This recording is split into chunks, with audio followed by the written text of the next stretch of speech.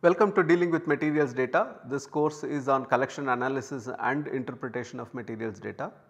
We have completed 2 modules. First one was the introduction to R, the second one was descriptive statistics using R.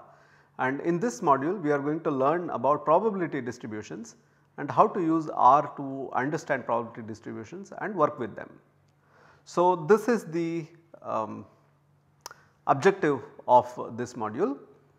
We want to understand probability distributions and their properties. The properties include density, distribution function and quantile function. We want to learn about common discrete probability distributions such as Bernoulli, binomial, hypergeometric and Poisson for example. And we want to learn about common continuous probability distributions like normal, error function, log normal and Weibull for example. We want to learn about discrete and continuous uniform probability distribution. So, uniform probability distribution can be either discrete or continuous. So, we want to learn about uniform probability distribution because it plays a key role in some of the simulations that we have been carrying out, and in order to understand what these simulations are, it is important to understand uniform probability distribution.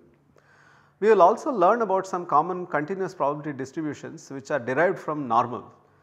Such as chi-square T and F distributions, because these distributions are very useful in making parameter estimations or in understanding hypothesis testing. So, they are of great use in hypothesis testing for example. So, we will learn about them.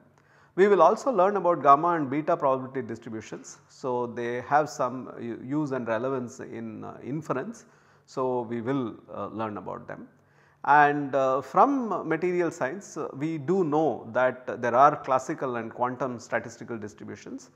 Maxwell-Boltzmann is a classical one, Fermi-Dirac and Bose-Einstein are the quantum statistical distributions. So, we will have some exposure to them also in the same schema of things, what are these distributions and how do they look and things like that we will learn. And we will also learn how to generate random variates from any of these distributions for doing computations and calculations. All of this we want to do using R and of course using materials data. So, we will use materials data sets wherever possible. Our examples will be from materials wherever possible, and we will also discuss what is the expectation in terms of probability distributions, when and why one should use normal, when and why one should use log normal and so on. So, there are cases where we know a priori that the best distribution to describe the given data is Weibull for example or hypergeometric for example. So, we will discuss some of these cases, and so we will understand these issues better and also how to deal with them using R, or how to work with these using R. And one more thing that we are going to do is that even though we are doing probability distribution now, we have used some of these ideas in the previous module for example. So, after going through this probability distribution session, we are going to revisit some of the exercises to better understand what we did earlier. For example, we have tried to fit the empirical data to some of the distributions.